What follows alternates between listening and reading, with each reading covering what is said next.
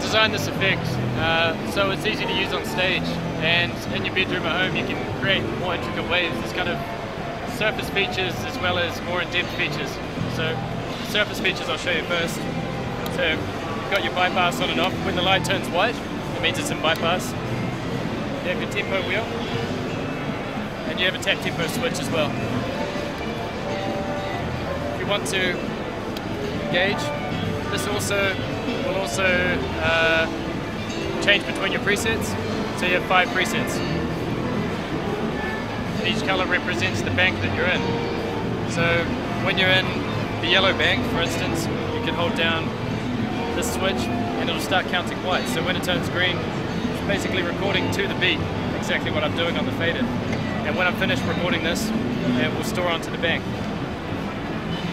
So you can now see this on the screen. You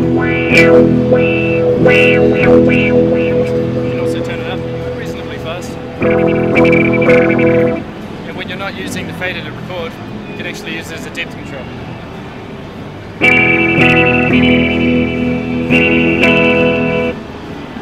Another feature is that if I hold down this tap switch, you see the light goes solid and it turns green, which means it's in a continuous loop mode. If I turn to the left, you see it goes red, which I basically wanted to have assigned as stop and go. So if it's in the stop mode, it means that it's only going to play through that recording once until I trigger it again with the tap switch. You can still control the depth. You can also plug in an expression pedal to control the filter sweep at the same time that you're tapping with your foot.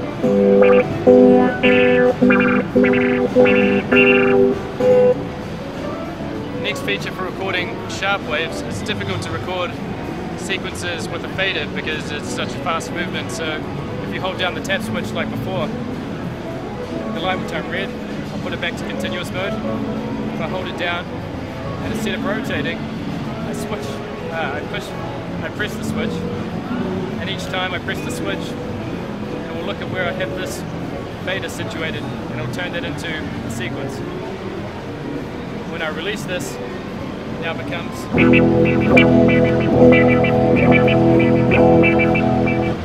So this works quite well in combination with the tremolo. I filter amp, filter modulation and volume modulation.